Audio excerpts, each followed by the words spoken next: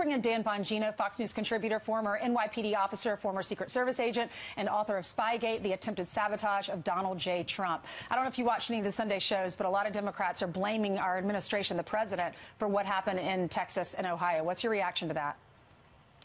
You know, Ainsley, it's one of the most disturbing, grotesque trends in politics lately.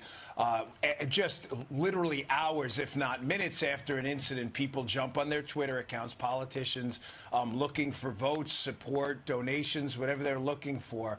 And instead of having some sense of empathy with the victims of this really unthinkable tragedy, your first instinct is to tweet about whose fault it is, other than the actual person who did this. I mean, think about this, right? I was actually in a Walmart this weekend, ran into a whole bunch of people, was talking to them, and on the way out, I'm thinking to myself, what would you do right now if some maniac walked in here with a firearm and started to kill innocent people? And you start to really, as a police officer and a former Secret Service agent, put yourself in that spot.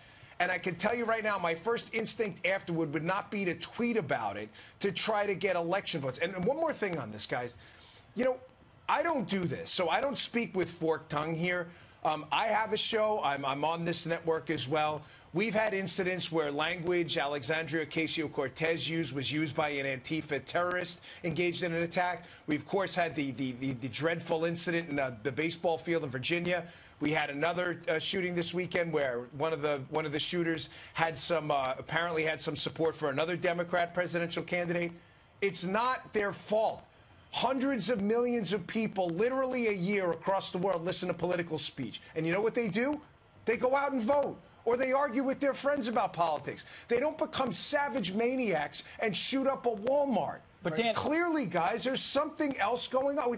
There's something else wrong here. But Dan, in this case, it's universal, to your point. It's not as if one or two of the candidates are pointing the finger at President Trump. All of them are immediately saying it's your fault. How do you overcome that and get at whatever solution would actually exist? You know, Pete, it requires an educated electorate to realize and see through the fog of what's going on. These are not serious people looking to solve the problem. And here's the issue here, guys. The issue here is when you do that and you suck up airtime dedicated to attacking President Trump, who clearly, by any sane, rational actor, had absolutely nothing to do with this at all. If you're sane and reasonable, you take away a conversation about what the real problem is. There's something going on in our culture. The number of guns is up dramatically. Gun crime and gun crime per capita is actually down dramatically. People have had guns in the United States for hundreds of years since our founding. What is going on in the culture? And instead, you're worried about getting some extra votes in the Iowa caucus coming up? I mean, this is sick stuff. This is really disturbing.